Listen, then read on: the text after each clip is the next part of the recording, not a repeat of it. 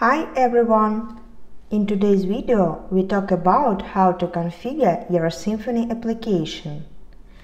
Configuration files stored in config directory.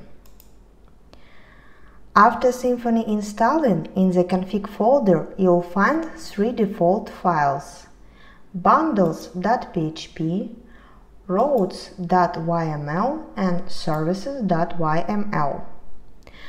Bundles file enables or disables packages in an application.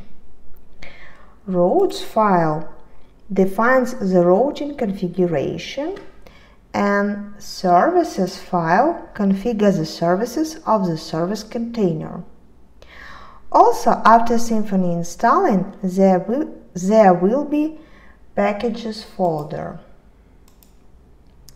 It stores the configuration files of every package installed in your application.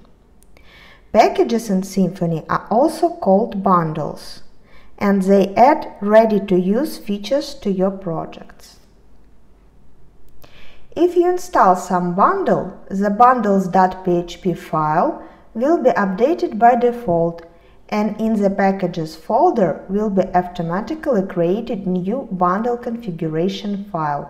And mostly you'll be working in this directory. I hope you enjoy this video and see you next time.